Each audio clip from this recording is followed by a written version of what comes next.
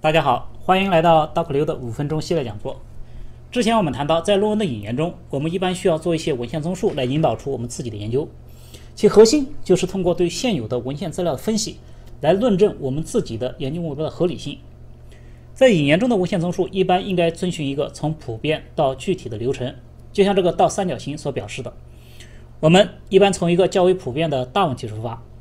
逐步的深入到某一个具体的问题，从而最终引出我们自己的研究目标。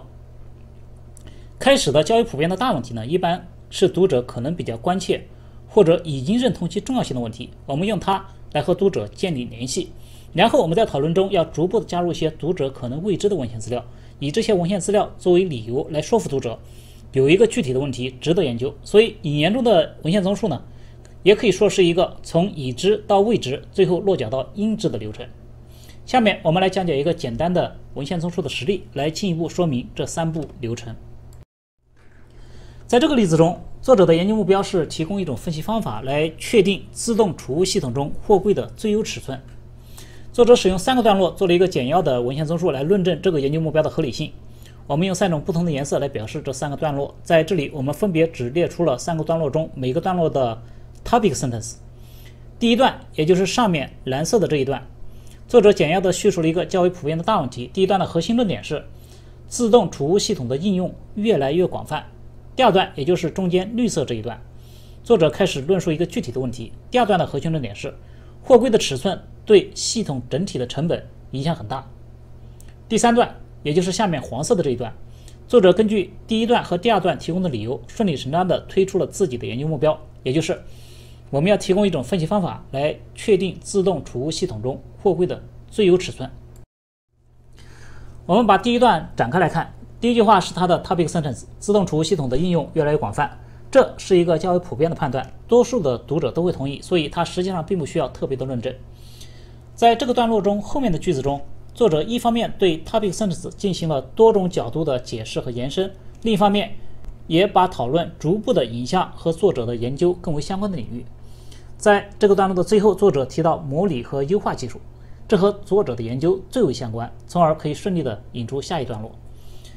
这第一段用于论述一个较为普遍的大问题。一般来说，我们的论证负担不重，我们着重于阐述问题的重要性，所以我们一般会优先选择一些比较有影响力的文献。而这些文献呢，可能与我们自己的研究课题关系并不十分密切，没有直接的联系，但是它们能够提供相关的重要背景。相对来说呢，在下一段开始论述具体问题的时候，我们往往需要使用和我们自己的研究更为相关的文献资料来论证一个具体的不是显而易见的论点，所以我们也需要更精密的合乎逻辑的论证。我们把第二段展开来看，第一句话由上一段的最后一句过渡而来，继续讨论更为具体的优化技术。这一段的 topic sentence 放在了段落的最后一句。我们可以看到，作者一方面在讨论具体的优化技术的各个方面，另一方面也对与货柜尺寸密切相关的文献资料进行了分析比较，分析了不同的文献资料之间的相互关系和共同点，其目的实际上是用归纳的逻辑来论证第二段的核心论点，也就是货柜的尺寸对系统整体的成本影响很大。它所隐含的没有明说出来的意思就是确定自动储物系统中货柜的尺寸很重要。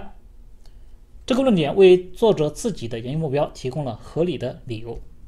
在第三段中，作者提出自己的研究目标，也就是我们要提供一种分析方法来确定自动储物系统中货柜的最优尺寸。在第三段的 topic sentence 后面是对这个研究目标的一些具体的解释。最后总结一下，在这个例子中，作者用3个段落通过文献综述来推出自己的研究目标。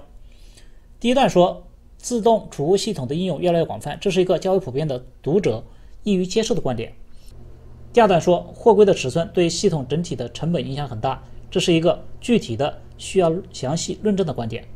最后在第三段中，作者基于以上2个观点推出自己的研究目标，也就是我们要提供一种分析方法来确定自动储物系统中货柜的最优尺寸。这3个段落基本上代表了一个从已知到未知，最后到应知的流程。好，今天的实例讲解就到这里，谢谢大家。